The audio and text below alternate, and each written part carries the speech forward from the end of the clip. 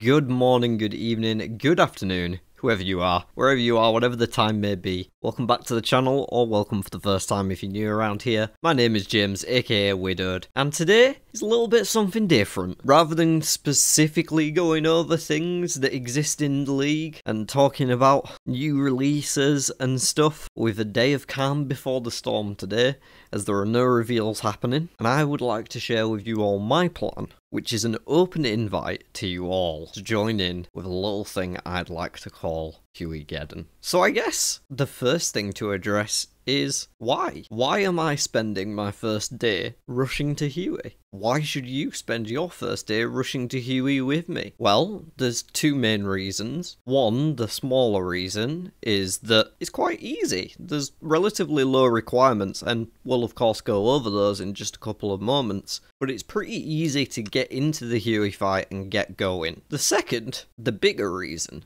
I just think it'll be really fucking fun. Can you just imagine, like, 20 of us all there, just, like, blasting it with earth magic and whacking it with hammers, and we're all just there in our robes and our shitty starter gear, like, on day one? That'll be so much fun. I can't imagine anything more fun. It's the perfect place to mass with a group of people on day one, because it's relatively low requirements, and you can do it with a group, and it gets easier the more people. So please, come and join me for day one, Huey. And if you're thinking, day one, what? How are you going to get there so quick? It's really not that bad. Let me fill you in, because I have a complete route planned out. Let's get into it. Alright, first up, I've got this slide with what we need and what we want. What we need is the more important one, so those are the majority of what we're going to focus on, and that includes protection prayers, food, an altar teleport, like a way to get to a prayer restoration altar and back, and a weapon or spells to use, depending on if we're magic or melee. I wouldn't necessarily recommend this for a range build. I don't feel like there's a great range weapon you could use early on, but magic and melee both have very viable ways to damage Huey in the early game, so either way you can be happy to pick either a mage or a melee main style. In terms of what we want, we wouldn't mind having some prayer bonus on our gear. The higher the combat stats, the better. Prayer potions, while not necessary, do allow you to speed up the kills a lot, because then you can leave your overheads online in a group to get the damage buff on Huey. So if people have prayer potions, then it means we can all be getting a damage buff while we're there, assuming there is at least 3 of us.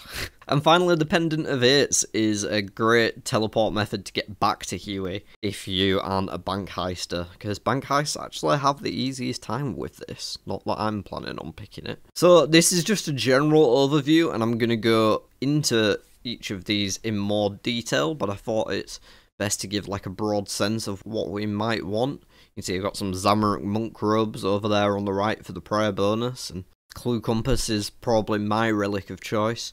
Moving on though, let's dive in and see how we are going to get our protection prayers. Well, the first step is to unlock our first region. If you don't know how to unlock your first region, I put a guide up for that yesterday. I've got an entire route that will get you your first region unlocked within an hour of logging into the game. It's going to be nice and easy, so I'm going to be doing that within my first hour, and then once I've unlocked Valamore, I'll be completing any quick, easy tasks I see within it until I unlock my tier 3 relic. That's really important. You want to get to tier 3 because that puts your combat XP multiplier from 8 times to 16 times for combat stats specifically, which includes prayer, the stat that we're trying to pray in right now. Once we're tier 3, you're going to go kill 12 dragons and bury their bones. Easiest way is just going to be Water Strike. You can kill blue dragons on Soul Wars Isle in the dungeon. You can kill red dragons in the Brimhaven dungeon as well. Those are both options available within the starting regions. So either of those you can get dragon bones from. You want to kill 10 anyway, so you unlock your second combat mastery point for 10 enemies over level 100. But by killing 12, it allows us to reach level 30 prayer, which means we don't need to use both of the museum lamps on prayer. We can save one of them for something else, instead of getting 5 bones and then using both lamps. Like, you may as well just get 12, get your second mastery at the same time, get all the way up to 30. Then you're ready to complete Shield of Arav if you haven't already, and once you've done that, you can claim 2 lamps from Minus. You can use the level 30 lamp, which has 5k inside, on prayer to hit 49 and unlock all your protection prayers.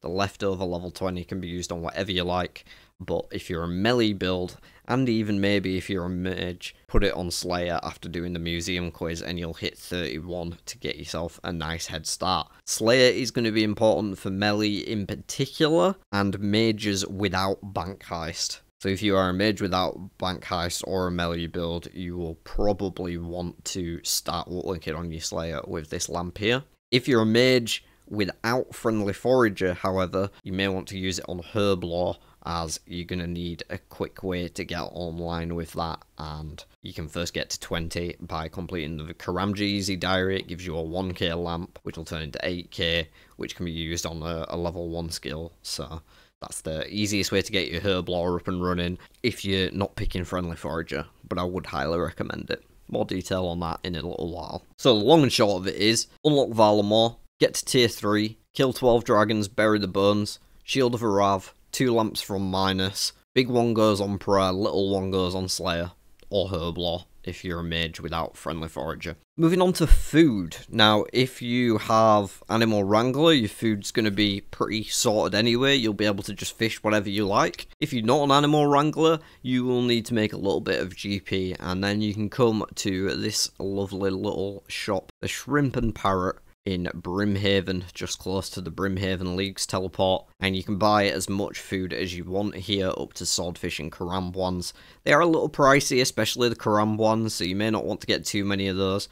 Honestly, you can get away with tuna. Like, you don't need much more than that for Huey. You don't eat that much unless you're making constant mistakes, so, you know, lobsters, tuna, swordfish, all going to be fine. Karamb ones if you want the extra security and you've got loads of money, especially if you're a dodgy deals player, you're likely to have. But yeah, food's fairly easy for Animal Wranglers, and fairly easy, you just need a little bit of money to come here if you're not an Animal Wrangler. Next up, transportation. Now, you will have your tier 3 relic, of course, so for each of those, I've got a method of getting to and from a prayer altar and back to Huey. Clue Compass users can restore prayer at the Fortis Temple stash unit. This is the main temple that you go to at the first quest in Valamore. When you go underneath it to meet the prince and whatnot, there's a stash unit right there, so it puts you like straight next to the altar, literally a couple tiles away. To get back though, you're going to need a pendant of 8s. The only other way without a pendant of 8s, as you can see at the bottom there, is to use the Quetzal transport system running from Quetzalcoatl Gorge, which also means you have to get back to a Quetzal. Though running from the Fortis Temple stash unit isn't that long of a run to get back to a Quetzal, if that's the way you have to take. You do want the pendant though, it's a lot easier, and if you go in melee you will get one anyway. It's only if you go in mage that you might not if you don't do the Slayer grind. Bank Heist, on the other hand, they can go to Varrock East Bank, and then just go slightly south past Aubrey's Rune Shop to the Zamarok altar, Chaos altar, and then you can go straight back to the Huey Bank, because Bank Heist goes to a bank. Fairy's Flight gets to go to the Varrock Tree Patch. This is the closest one I was able to find anyway to a prayer altar. Varrock Tree Patch, and then there's the church just across the road by the hairdressers and the museum and all that jazz. And yeah, like I say, again, pendant of 8s to get back there. You really are going to want that, but it does require the 48 Slayer. As a melee, you're going to be doing that grind regardless. As a mage, it's kind of optional, but recommended if you don't have Bank Heist. Alright, the Mage Route is the easier path to get set up for sure, because all you need is a Staff of Earth and some Air runes, or a Staff of Air and some Earth runes, and then whatever catalytic runes you're using to enable your offensive spells, be that Chaos, Death, Blood. Obviously you're starting off on Mind, but I'm hoping you're already out of that stage by this point. It may be worth considering rushing ahead to tier 4, that way you can get Golden God, power level your magic through the high alchemy that comes for free with no runes, and also get a ton of GP which you can use for death runes, and you could be up to even blood runes maybe, although you wouldn't necessarily have a good place to buy blood runes. Yeah, you're probably aiming for death. There's nowhere to buy blood runes in the starting zones, so unless you add another additional zone, then you're not getting bloods. But deaths, definitely, and you can, use blast spells. So Golden God, rushing tier 4, I don't know what the points boundary is yet, so I don't know how viable it'll be to rush tier 4 on day 1, but it might be a way to level up and get some GP. You could also do it through Slayer to aim for that level 48 and get the Pendant of 8s, especially if you don't have Bank Heist. This is the quickest way to get back to Huey for anyone. It teleports you to a little pillar that's just around the corner. It's not far at all from Huey, so you could just train your mage that way through Slayer and get your Slayer training done as well, a head start on that. So not much to focus on for mage. You get a lot more time to level up your magic on this path than you would on the melee path, leveling up your melee stats, because of the Slayer grind that melee has to go into, and that is because we need to kill the Frost Nagua, and not just for the Pendant of 8s, but for the Glacial Tumultly. It is the #1 weapon we could be using here. It has a 1 in 250 drop rate at tier 3, and a 1 in 100 drop rate at tier 4. So depending on how big those boundaries are to the next relic, it might be worth rushing tier 4 as a melee as well, to try and get that reduced drop rate. Before you get to killing the Frost Nagua though, you are going to have to crack through 83,000 XP worth of Slayer. To do that, you can get your first 8k from the Varrock Museum, up to 16 from the Karamja Easy Diary. Lumbridge Easy will take you up to 36k, Varrock Diary up to 56k, and the last 27k you can do with actual Slayer tasks, training your melee stats. Of course, you could do this exact same thing if you were doing the Mage Route as well, just to get a head start on all that. You could still do all the Slayer lamping. But you may want to save those lamps for use elsewhere. You may need to use them on Herblore if you're not Friendly Forager. There's a few different moving parts here, so you've got to consider each thing and will I be able to get all of these done with my relic combinations and whatnot. And then yeah, you just go kill the Frost Nagua till you get one. You can kill Amoxhliatl itself for a much higher drop rate. It comes much more commonly. I think it's 10 times or 5 times more common. So you can definitely get the hammers and the pendant much quicker that way. I don't know how feasible it'll be at that point in the league. I don't know what level we'll be at that point, so I can't figure it out yet.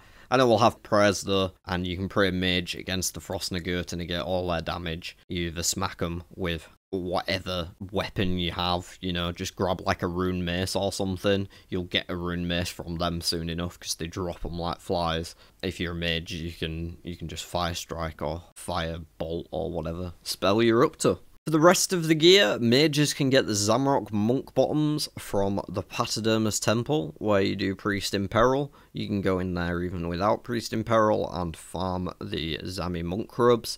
There is also a monk in the Varrock Castle, but I imagine it'll be too tough competition to try and farm that guy. Same drop rate. You have to telegrab the stuff too because it's behind bars.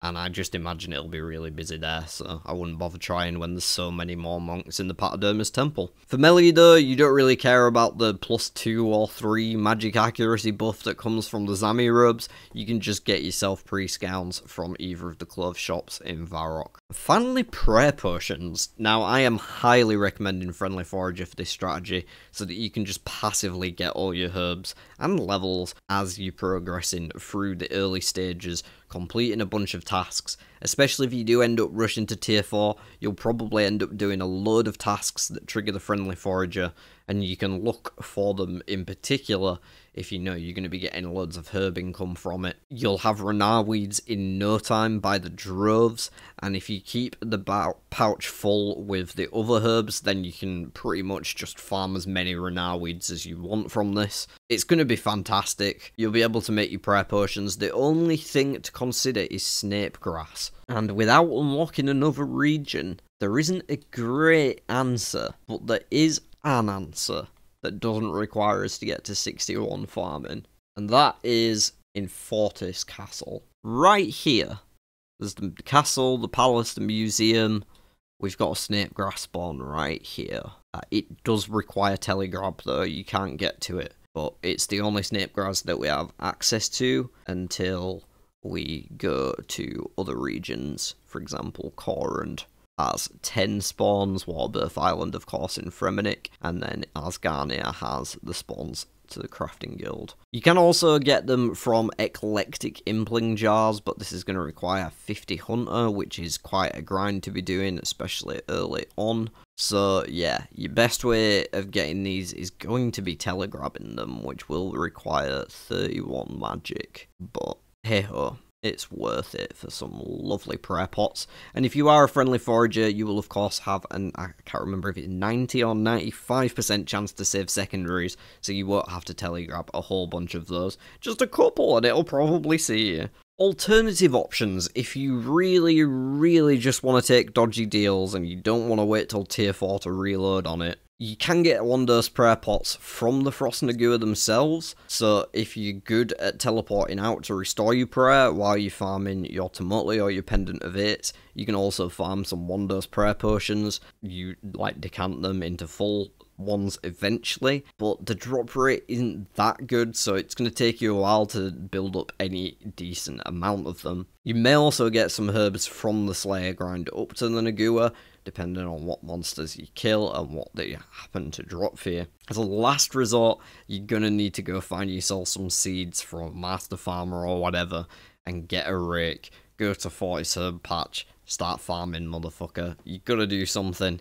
You need your prayer potions. They're not 100% necessary, especially if there isn't really enough people to maintain the overhead damage boost. Then you can get away with just flicking your prayers up when the attacks come in. In that scenario, you don't really need prayer potions at all. But I'm kind of assuming that we might have a decent sized group of people turn up, and we'll be able to keep that bonus online, and really we will want to be using prayer potions for that. So yeah, I'd take Friendly Forager if you're doing this, and it'll save you a lot of headache of figuring out that prayer potion situation. You do have to make sure you get to 31 on Mage for the telegrab though, even if you're a melee build. But with like killing dragons with Water Strike and stuff like that, you'll probably be close to it anyway. Like Mage is something that you always want to train for teleports and alchemy and etc, so it's going to be easy enough for you to get up to 31 with the boosted XP at 16 times especially.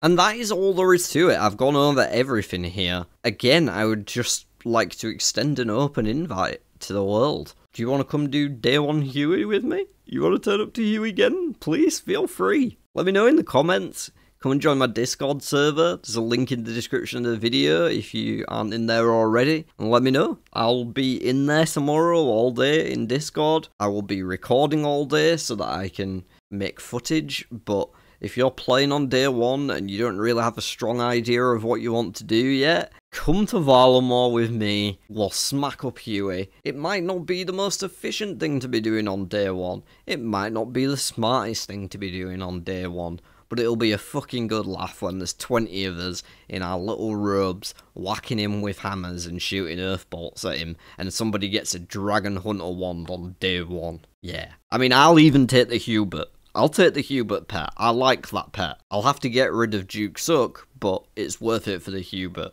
Alright folks, that's going to be all from me. Hopefully some people show up with me and I'm not just there soloing it with my hammers like a sad bastard. I will if I have to though. Until tomorrow when the leagues kicks off. Look after yourselves. Be lovely to one another. And I'll see you on the next one.